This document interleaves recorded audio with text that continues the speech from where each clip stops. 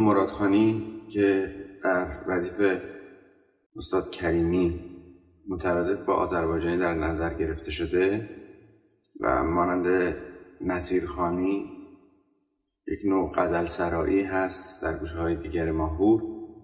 احتمال داره از لحاظ اسم منسوب باشه به مرادخان، علی مرادخان زند که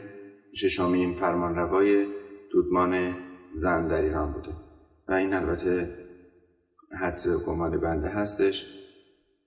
و ممکنه صحت نداشته باشه، جای تحقیق داره